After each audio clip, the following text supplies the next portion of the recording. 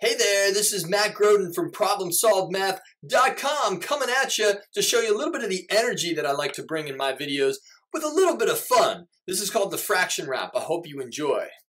Common denominators, too many haters, so little love for them. Look at them as units, not as frustrators.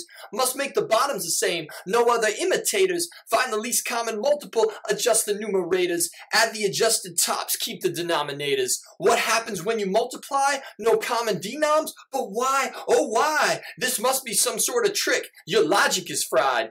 Mr. G, wait, what? It's true, and it's fly. You want the reason why? It's all in PSM, takes away your impulse to cry. But then when you divide, you flip and multiply? Yup, that's right, exactly as you described. I kid you not, easy rule by which to abide. Don't just memorize the trick, though. Learning how just part of the ride. Seeing why it works, now that's the magical side. Hope you enjoyed it. Tons more actual math videos at ProblemSolvedMath.com. You think that was a lot of energy? Check out those videos. See you later.